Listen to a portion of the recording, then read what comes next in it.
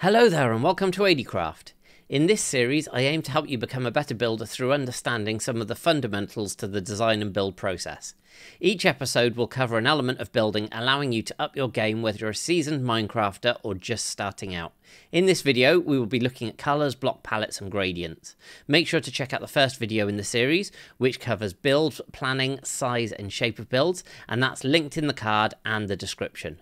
Before we go any further though, hit that like button and make sure you're subscribed, as it really helps the channel and lets me make more content for you. The first thing to cover is some colour theory. This is a colour wheel. It was originally developed by Sir Isaac Newton as a way to relate colours after light was split by a prism, and has been used ever since by artists and designers to work out which colours will go together. Colours basically that are close on the wheel will work together as they share a similar wavelength, and this version also includes shades of those colours with darker versions in the centre and lighter tones at the edge. Translating this to Minecraft, the current colour blocks in 1.17 come out something like this. I'll be making a Java World download available via my Discord, so make sure you do check out the link in the description for that. It's useful to know the primary colours, which are red, blue and yellow. Now these form the basis for all other colours, and by that I mean that you mix these together to get anything else. So for example, red and blue gives you purple, blue and yellow obviously gives you green, and red and yellow gives you orange. And those three colours that I've just mentioned are also interesting because they also become what are known as complementary colours for the colours that are the primaries. And red and green and blue and orange are complementary colours for each other, as is yellow and purple. And an example of yellow and purple being used currently in the game is actually in End Cities, where you've obviously got the end stone, which is yellow, and you've got the purple, which is the purple blocks there. So these are colours that will equally go very well together, even though they are very different. So they don't share the same sort of hues, but they are very, very different, and they work very, very well together. And you find these within your colour wheel by basically going to the opposite side. So you can see that this blue here is obviously there's different tones of the blue, but the blues are opposite the oranges.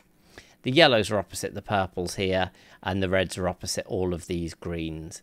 And simply what you want to do is, if you've got a particular block palette that you think you might want to be using, let's say we chose the lime concrete that we wanted to be using, we would head across and go opposite that, and we'd actually say, okay, let's grab ourselves some concrete powder and some magenta wool and see if we can get these to go together. And when we put these down, as you'll see, they work fantastically together on both of those fronts. So that's how you find your complementary colours. They're really, really useful to use in a combination with going with colours of the same kind of a hue, to make sure that you've got a colour palette that is varied but also does look really, really good together. Greyscale is the next thing that we're going to cover, and that is all of these blocks here that don't have a specific pigment. So as you can see over here in the colour wheel, you've got all of these blocks and they have a specific colour. These blocks here are kind of the absence of colour, really. So what we're looking at is everything through from whites through all of the greys up until the blacks. And the lightest block that we have in the game is the snow block, with the darkest being the black concrete. As you can see, you can lay them all out, going from light to dark right the way through all of these blocks. There's one other thing to consider though when you are thinking about greys, and that's not all greys are the same. You've actually got three types of grey. You have what is known as a cool grey, you've got what's known as a neutral grey, and you've got what's known as a warm grey. Now the cool and the warm are pretty self-explanatory, where you've got something that looks a bit colder, like this snow block where it's got a little bit of blue in the texture. That's a cool block. Where you've got something that's got a bit of warmth in the texture, like the bone block there, that would be a warm grey, and that would fit in the warm spectrum. Same with the mushroom block, and then you can see it with the lodestone, you've got more of the blues in there. And then next to that you've got a stone, which is probably more of a neutral. So something that isn't strongly one way or the other is a neutral. And by not just matching the darkness level of these blocks, but also matching whether it is a cool tone, you can get some fantastic looking gradients and really up that to the next level within your builds. And I'll show you some of the examples of that when we get to the gradient section there.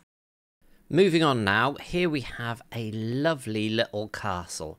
And the next thing that I'm going to talk to you about is contrast. Now, where we had the grayscale, where it moves from the light to the dark there, that is what's known as the contrast. So you have dark things contrast more to light things.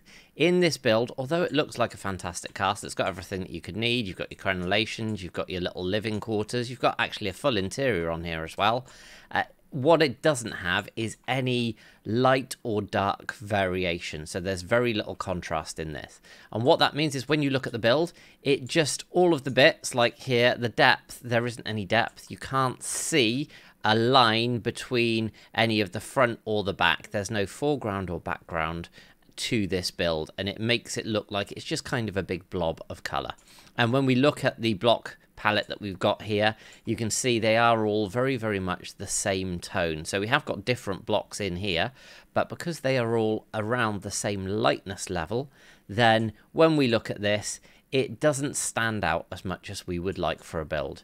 Now, if we just come across here, by changing up some of the blocks and not needing to change up many, we've still got the same base colors there, and just adding a bit of color at the end, moving to some darker woods. So we've got some stripped spruce and we've got some dark oak planks here.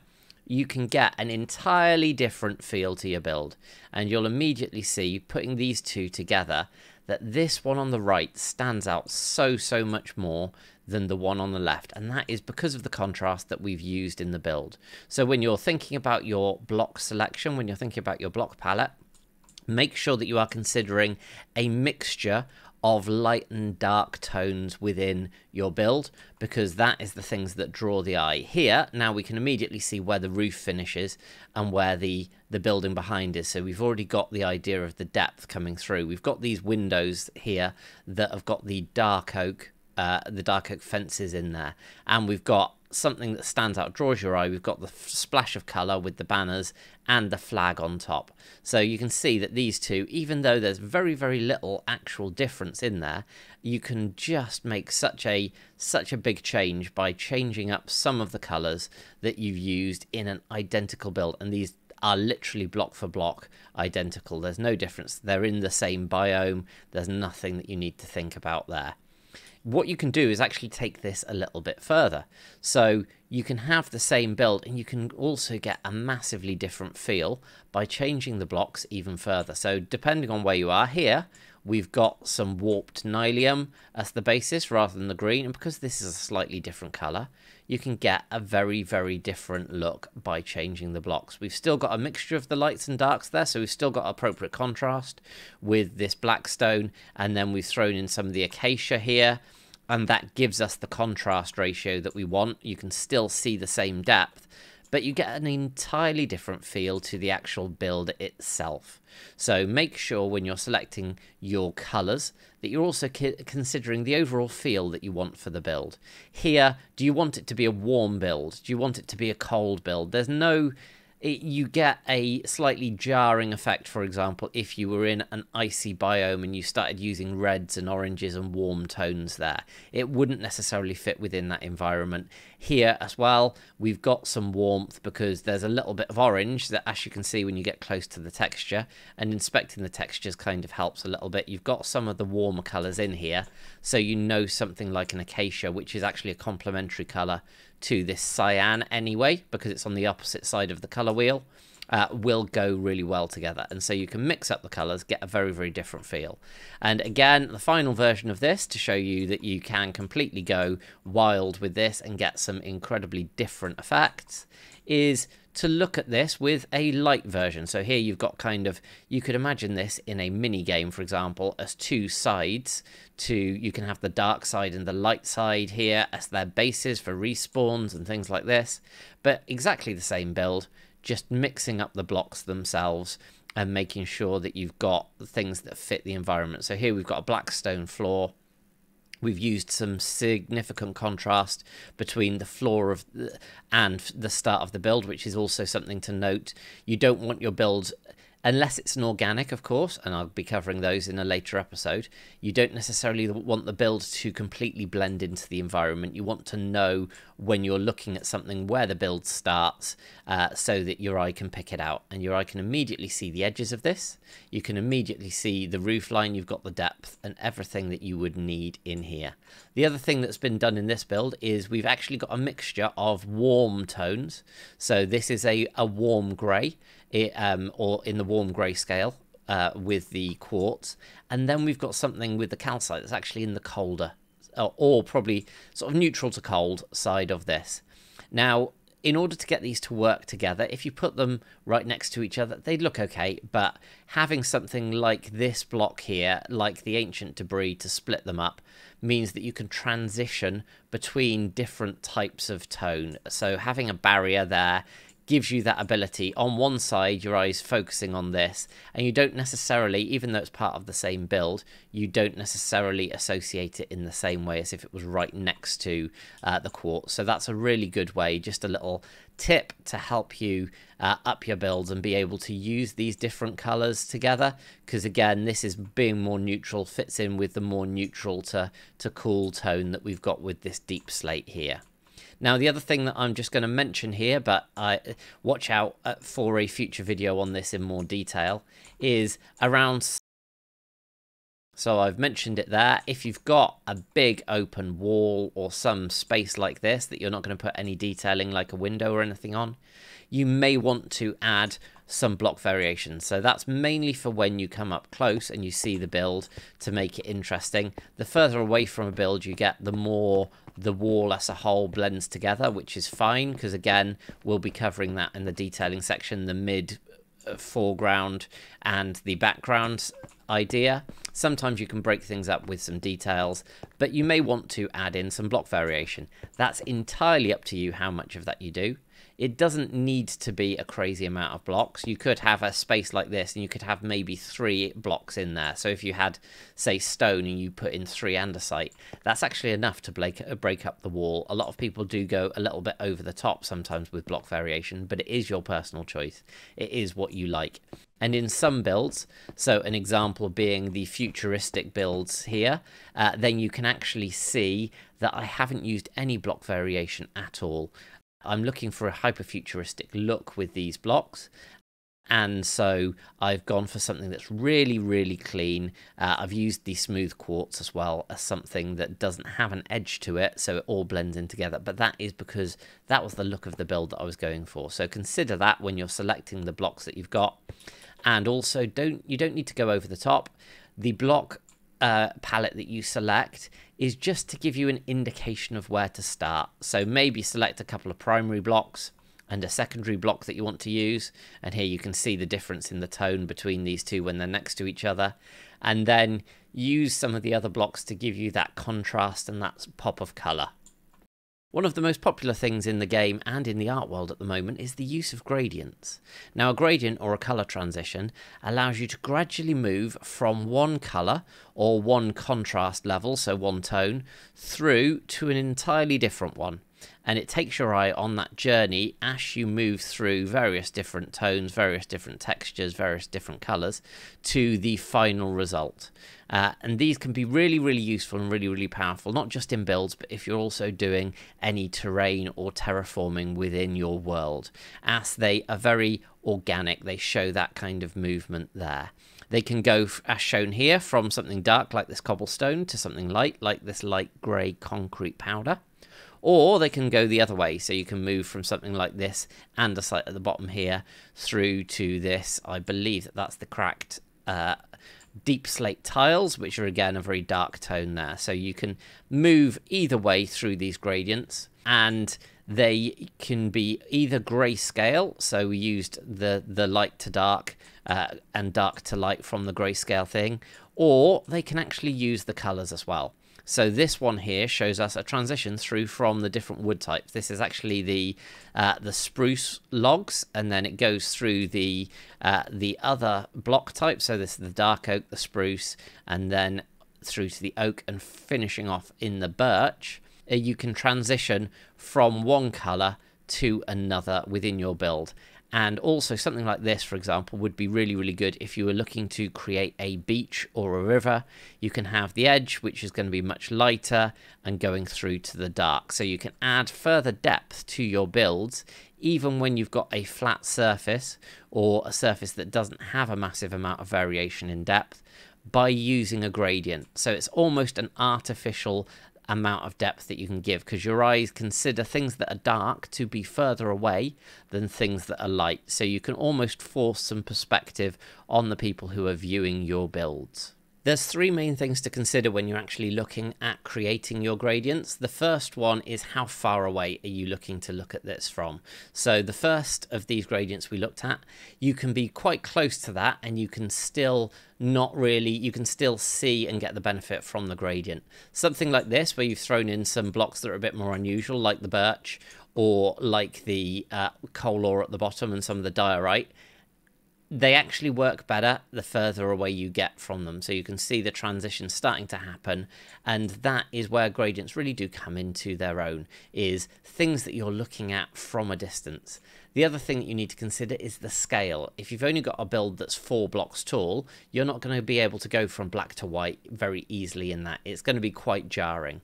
So the more space you have for you to add this gradient, this color transition in, the easier it becomes, and potentially the more blocks you can feed in. So when you know the distance that you're planning on viewing this space from, and what color you want to go from and to, and the space that you have, then you can start thinking about your gradients. And one of the things is practice makes perfect. Just start mixing up the blocks. Start with things that are kind of smoother before you try and jump straight in with things that are a bit more difficult to use in terms of the textures. But as the practice level goes up, you will start to see that you can get into some much more interesting things here. So you can go just quite dark. And again, this is one that looks quite good close up. And I've used some shulker boxes in there because they're one of the interesting blocks, because they've got a natural transition from darker at the bottom to lighter at the top when you place them in that orientation. However, as they are entities, the further away you get, it gets to a point when they suddenly pop, disappear out of existence. So consider that when you are using different blocks in the game, particularly when you're using shulker boxes in your transitions. But they are a great way to move from one tone to another very, very smoothly, particularly if you've not got much room. So here you could actually get quite a good transition over the course of maybe even just 3 or 4 blocks. Just those 3 blocks, you don't actually need much more space. So consider that with your build. You can obviously keep it within the same color, or when you have practice, you can do some things that are much, much more difficult. You can make some transitions through multiple colors. So this takes us actually from the deep slate diamond ore through to the regular diamond ore. This is one that, again, is better used and looked at from a distance, but when you look at it from a distance, it looks really, really interesting. It gives you a really, really nice vibe there. And this is using quite a lot of unusual blocks, like terracotta blocks, like warped blocks, and of course the ore blocks as well with the shulkers. So yeah, keep practicing and you can get some good gradients going on like this. You can transition between colors here, like we've got the yellow right the way through to the red. And this is probably just about the smallest scale that you can get that full transition in, and again is mixing in some of the other more interesting blocks as well. And here we go from the blue, the dark blue with the glazed terracotta, right the way through to actual snow blocks at the top. So for a wintry type build, you can get some good gradients over some short distances. And yeah, again, these ones, the more complicated you get with your block palette, the more you need really that distance to be able to view those to look smoother. And we do have a distinct lack of blue blocks in the game, so I do wish Mojang would add some more blue blocks in the game, please, please. So yeah, that's how you can start thinking about your gradients. They will take practice, but if you keep at it, you will be able to get some fantastic effects. And there's no reason then, this is kind of quite an extreme example, that you can't go through the colours of the rainbow. I haven't mixed these up. Obviously, if you had more layers, you'd be able to transition better between these layers. But just looking at this, you can actually go right the way through the rainbow, through all of the blocks in the game, throwing in some of the slightly less usual ones, like we've got some slime blocks in there, which is a great transition between this lime and between the copper. But yeah, you can get these, and this also uses the sponge blocks. I mean, how many times have people used the sponge blocks in a game, particularly because they're quite difficult to get hold of? But if you are building in creative, then there's no reason you can't do that. So yeah, go wild with the gradients, and that is going to be the end of today's episode. So I hope you've enjoyed it. If you have, please do let me know in the comments. Let me know any future topics that you'd like to see in this build series, because there are going to be more to come soon. Make sure you hit that subscribe button, hit that like button as well, as it really helps the channel. And all that's left to be said is thank you very much for watching, and I will see you next time on Adiecraft. Bye!